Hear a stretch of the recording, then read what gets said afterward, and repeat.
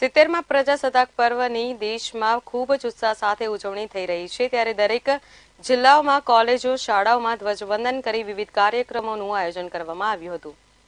આજે 26મી જાન્યુઆરીના રોજ સાબરકાંઠા જિલ્લાનો પ્રજાસત્તાક દિન વડાલીની ભૂરાલાલ છગનલાલ શાહ આર્ટ્સ કોલેજમાં યોજાઈ ગયો, જેમાં રાજ્યના પાણી પુરવઠા મંત્રી અને સાબરકાંઠા જિલ્લાના પ્રભારી પરબતભાઈ પટેલના વરદ હસ્તે ધ્વજવંદન કરવામાં આવ્યું હતું। પ્રાંતિજના વદરાટ ખાતે આવેલ દી સરસ્વતી હાઈસ્કૂલ ખાતે તાલુકા કક્ષાનો 70મા પ્રજાસત્તાક પર્વની ઉજવણી કરવામાં આવી હતી, જેમાં પ્રાંતિજ તલોદના પ્રાંત અધિકારી સોનલબા પઢેરિયા દ્વારા ધ્વજવંદન કરાવવામાં આવ્યું હતું।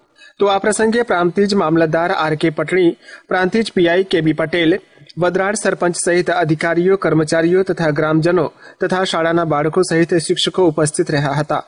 70મા પ્રજાસત્તાક દિવસની દેશમાં ખૂબ જ ઉત્સાહ સાથે ઉજવણી થઈ રહી છે, ત્યારે બનાસકાંઠા જિલ્લાના ધાનેરામાં પણ વિવિધ જગ્યાઓ પર તિરંગો લહેરાવી રાષ્ટ્ર પર્વની ઉજવણી કરવામાં આવી હતી। ત્યારે ધાનેરા નગરપાલિકા દ્વારા ધાનેરા ભીલવાસ પ્રાથમિક શાળામાં રાષ્ટ્ર તહેવારની ઉજવણી કરી હતી। સાબરકાંઠા જિલ્લાના પ્રાંતિજ તાલુકાના ગલતેશ્વર રોડ ઉપર આવેલા અંબરટુ સિરામિક ઇન્ટરનેશનલ પ્રાઇવેટ લિમિટેડમાં પ્રજાસત્તાક દિનની ઉજવણી કરવામાં આવી હતી, જેમાં દેશભક્તિ ગીતો સહિત સાંસ્કૃતિક કાર્યક્રમોની સાથે કંપનીના કર્મચારીઓ અને કામદારોને ઇનામ આપી પ્રોત્સાહિત કરવામાં આવ્યા હતા।